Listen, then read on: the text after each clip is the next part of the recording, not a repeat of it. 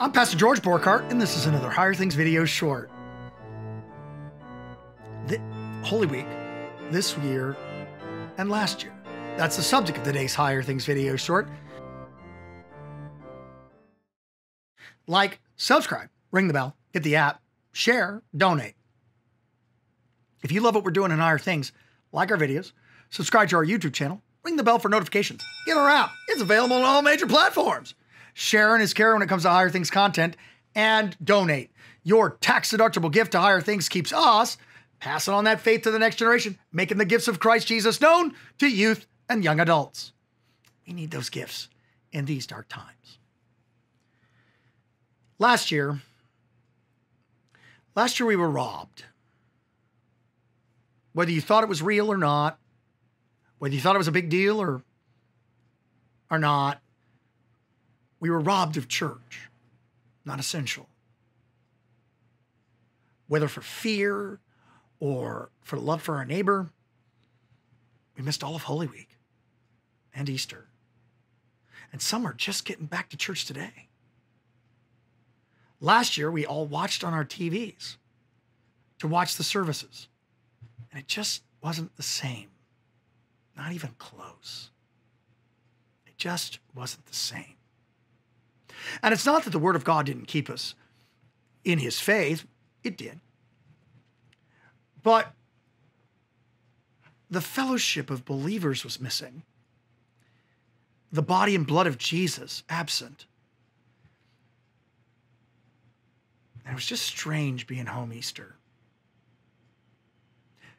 We may have prayed to God and thanked Him, told God that we appreciate church and we will never despise it again. Told God that we'll never let this happen again. And we believed it, and we meant it. This year, most people have gone back to church. The churches are open again. Vaccine everywhere. Folks are starting to get back to their normal lives. How will they handle Holy Week? Is it just another week? Did we forget last year? Is the suffering and death of Jesus, the passion of our Lord Jesus Christ, going to draw us to church? Is it? This Holy Week, whenever your services are, I plead with you to remember last Holy Week. Whatever you've got going on with school, whatever you've got going on with work, whatever you've got going on in your personal life, come to the Lord's house when the services are offered at your church. Soak in that gospel. Hear the forgiveness of sins. Fellowship with your neighbor. Eat and drink the body and blood of Jesus. Like it could be taken away from you, because it could.